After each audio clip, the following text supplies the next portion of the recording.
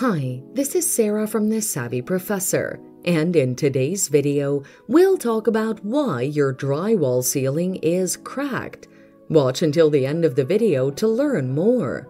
Your drywall ceiling is cracked because you have a moisture problem.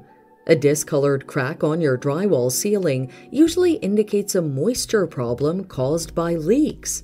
To fix this, find and address the cause of the leak. Once you've found the cause, dry the affected area and check for mold. Next, assess the damage and repair accordingly. This could be as simple as replacing the affected part or as drastic as replacing the ceiling. Another reason is that your drywall wasn't installed properly.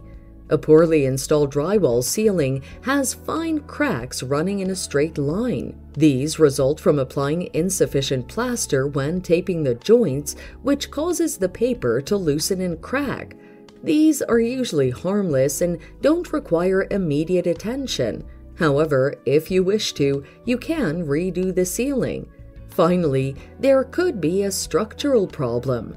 Although rare, structural problems can cause a cracked or bowed ceiling. These problems include subsidence or the absence of a load-bearing wall.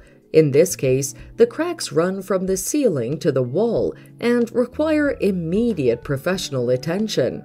So, there you have it. That's why your drywall ceiling is cracked and when to worry.